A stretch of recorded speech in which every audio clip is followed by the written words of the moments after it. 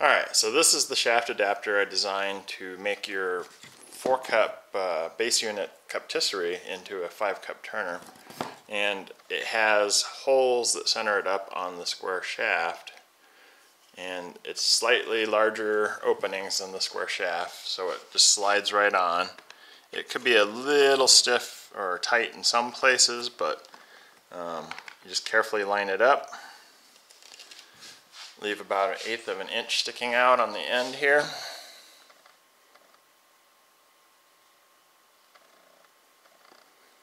And you just take a little drop of super glue. You can slide the shaft back a little bit and just put a little drop of super glue on there. And then slide the shaft adapter back up. Leave about 1/8 of an inch on the end and just let it set. So we're going to let it set here for about 15 minutes and then we'll come back to it. Alright, so that's set on there. It's not going to move back and forth. And the reason I wanted to show you after it's set up was you'd wonder, how can you take off the rotisserie motor? Well, the rotisserie motor is actually mounted to this mount plate back here. And all you need to do, if you have to ever replace your rotisserie motor, is just undo the 4 nuts back here.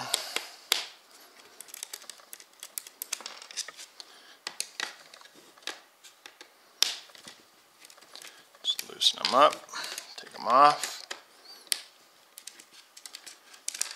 And the rotisserie motor just slides off on the rotisserie mount plate, and you just replace the motor by pulling these 3 screws and replace the whole motor assembly. To put it back on, you just reverse the process, make sure the shaft lines up,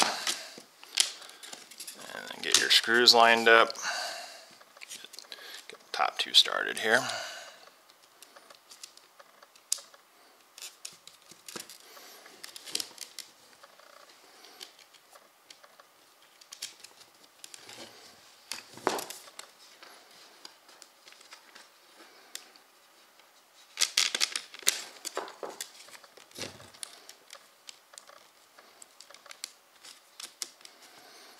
And there's enough space in here when you have to re-lubricate the center of the shaft on the PVC that you can just separate the housing, the front and back plate of the Cuptisserie, and lubricate the front place here, the front piece of the gear.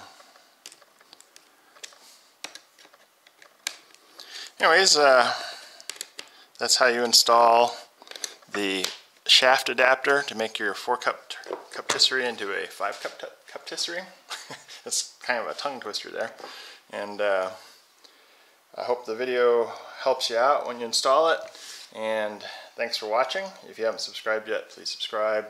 I have more videos coming, and if you like the video, give it a thumbs up. Catch you on the next video.